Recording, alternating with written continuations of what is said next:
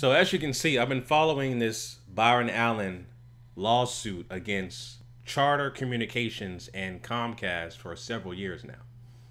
You see this video I posted back in October 28, 2016. For those of you who don't know, Byron Allen is suing cable giants Comcast and Charter Communications for $10 billion each. That's a total of $20 billion. Citing, racial discrimination, specifically talking about racial discrimination in contracting against wholly minority-owned companies. Quote, "We have evidence of racial bias harbored by top-level executives with decision-making authority and allege in detail the discrimination treatment ESN suffered at the hands of these executives." All right. ESN is the company that Byron Allen, or the media company that Byron Allen owns, solely owned by him. And he also purchased the Weather Channel, by the way. Byron Allen bought the Weather Channel about a couple years ago. So he solely owns that. People don't know about that at all. But this is extremely important, you know. It also states that in this article that I referenced back in my original video that Byron Allen, indicates that the cable industry makes $70 billion on just advertising alone. And 100% African-American owned media conglomerates and networks do not get a dime from that. So when it comes to economic inclusion, when it comes to economic redistribution to African-American owned networks, we get not a dime. Not a dime. So you got to understand, again, the cable industry, now that technology has changed and things are going completely streaming now. Everything's about streaming, right? The point is that these media conglomerates, these big giant companies are solely owned by non-black people, which means they control the narrative. They control the agenda of what is shown on television and social media. They control it. We have no say. All we can do is play and participate and hope that if we play and participate, we're not censored. Because that's what they'll do to us, obviously. They'll censor us and shut down our channel, shut down our material. That's what they do.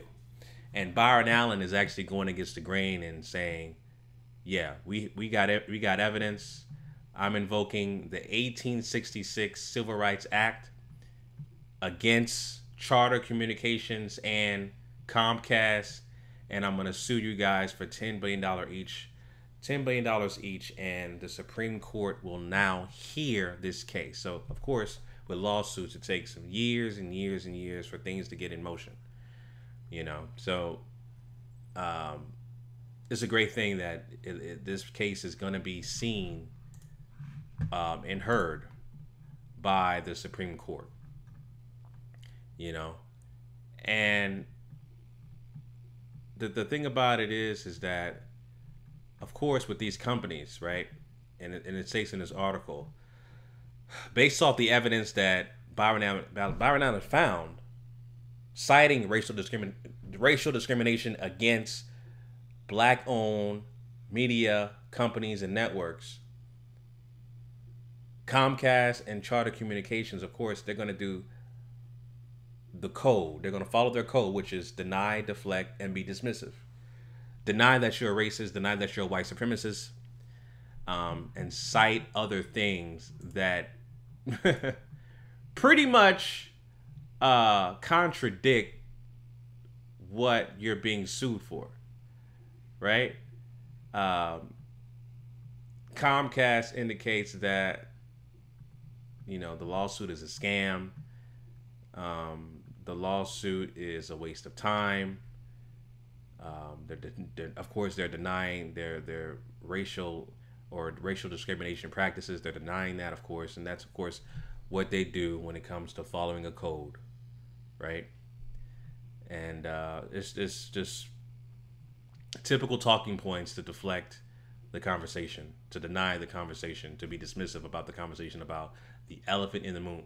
The elephant in the room, which is the inclusion of economic distribution within black-owned companies, within black-owned media conglomerates, right? Because once we own and control the resources, we control the narrative. We control the imagery, right? And that's what they don't want, right? And Byron Allen is actually doing that by owning his own companies, media companies that nobody really talks about. And another thing is that if you guys know Byron Allen, you know he has a background in comedy, but also he's married to a white woman. And I've said this before that, you know, people like Byron Allen or people like LeVar Ball who are married to white women, it doesn't change that they own their own black business. They're black, right? So you can't discredit them because they're married to white women, that their business that they own doesn't mean a goddamn thing. What they're doing is historical. You know, Byron Allen owning multiple 100% owned media companies, right? And of course, LeVar Ball owning his independent Big Baller brand. I think that is historical. It's powerful. It needs to be noted. So I don't take anything away from them because they're married to white women at all. You know, that's my thing. So, like I said, this case will be heard by the Supreme Court. Of course, this article is about a couple months old, but I actually did want to follow up and do a video on this. And I also had some requests to do this video, but this is very important that we got to keep an eye on this. You know, this is reparations in the entertainment industry, if you will, right?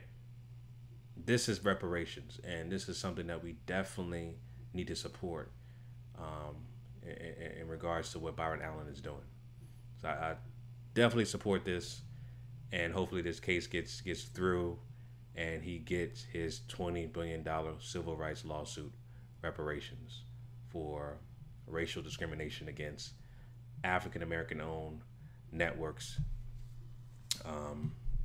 within the entertainment industry. So that's my quick take on that, family. Leave your comments down below about Byron Allen. Let me know what you guys think about the lawsuit. All right, make sure you follow me on Instagram at GMOGMediaTV, family. Until next time, Chauncey signing out. Peace.